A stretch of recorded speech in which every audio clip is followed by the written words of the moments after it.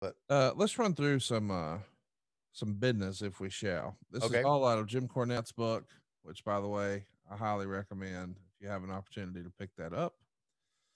June 1st, Charleston, West Virginia, 2 p.m. show, 44 grand at the gate. That night, 8p, Greensboro at 61 grand. The next day, Greenup, Kentucky, $14,000 house. Greenup. TV tapings here in Spartanburg. They taped 2 shows. Raleigh, North Carolina, $11,600 on the 4th. The 5th, they're in Columbus, Georgia, $18,000.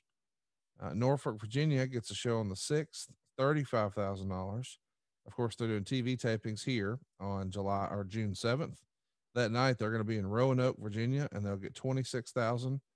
Then they'll scoot over to Asheville, North Carolina for a 2 p.m. show, a matinee show, 16 grand there. They'll be at the Omni at 8p and draw 51 grand. Back to Greenville, South Carolina for $24,000. Then Salisbury, North Carolina, 18 grand. Mission, Texas on the 11th. That'll be $28,400. That's a sellout. On the 12th, they're in San Antonio. They're off on the 13th and then back taping on the 14th with an 8p show that night in Baltimore for 55 grand. So that's sort of what's going on with the houses and the tour for Jim Crockett Promotions. And it's breaking down now. Arn Anderson's in the ring. Tully Blanchard's in the ring. And here comes Ole. Let's try. Yes, sir. Out of nowhere, Ole Anderson in his shirt and blue jeans and David the Four Horsemen are back together. J.J. Dillon comes in too. But the Four Horsemen start to pound away on Ric Flair. They take him. Ole goes up. Goes up on that top. They have him. They drop him on his head. Magnum comes in.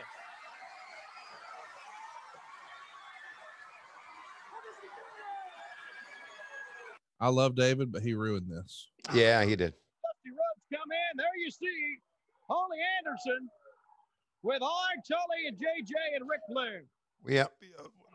What we did wrong was we commentated from there. Yes. Instead of being there and doing it. This man right here is going to be smiling when he comes in. What did I tell you? Oh, I want to see Ole, man.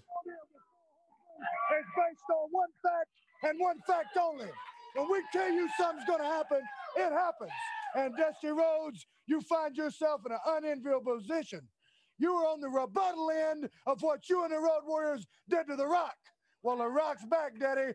4 horsemen, not 3, 4 horsemen. And when we start choosing sides, Rhodes, just remember one thing. Magnum's felt the horrification. Ronnie Garvin's felt it. Sam Houston's felt it. You felt it. You've all been hurt because you want to get in bed with the big dogs. So now, recap it and start asking Dusty Rhodes, how many friends do I really have when they got to sit there and think, hey, maybe the 4 horsemen going to get me getting out of my car, maybe get me at the bar. We will jump you anywhere, anytime, and The Rock has a few words for you right now, Dusty Rhodes. Roll the tape. Let's take a look and listen. I was there. I thought I was there. I heard somebody audition. Maybe our eyes deceive us. Maybe it's somebody that just looks like Anderson. Maybe our TV is messed up. Maybe a pig can fly. Maybe. There ain't no maybes about it, David Crockett. You're looking at the 4 horsemen. We're back together. Rhodes, you make the biggest mistake of your life by even staying in wrestling. You should have got out. You got 2 chances now. One is to stay up. The other is to get yourself crippled so bad that even your papa the plumber ain't going to know you when we get done rearranging your pipes. You take a look at all the people that have tried to help Dusty Rhodes. What's the name? The Rock and Roll Express. Well, here, we got a nose on the other end of this one. We take care of you, Ricky. We go to Robert, and we go to the most important man, the American dream, the one that everybody believes the sun rises and sets on. Did you really think that you were going to get rid of the Horsemen?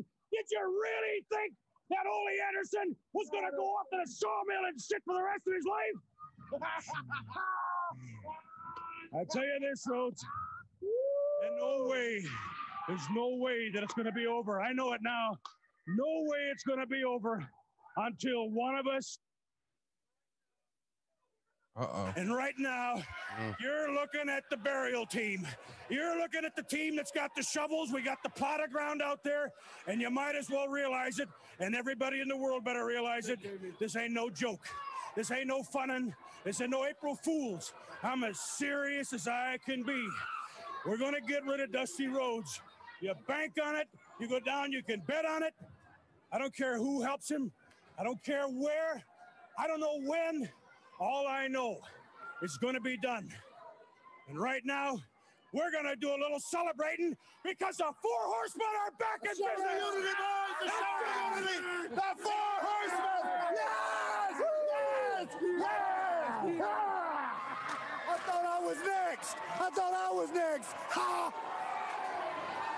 Serious words right there from Ole Anderson. Well, all I heard in every arena across this country was, I'm next. I'm next. Well, Dusty Rhodes, I don't want to say I told you so, and I don't want to toot my own horn, but toot, toot.